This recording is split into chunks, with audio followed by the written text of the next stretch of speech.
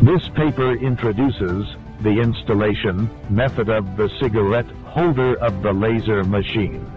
The cigarette holder consists of a cigarette holder and a clamp.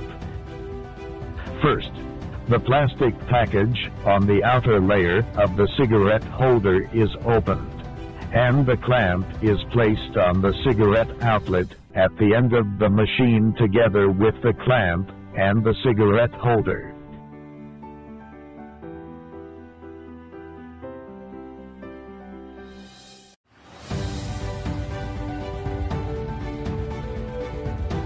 The clamp is provided with elastic screws, which are tightened clockwise with a tool to elongate the cigarette holder and connect it to the outside or to the fan.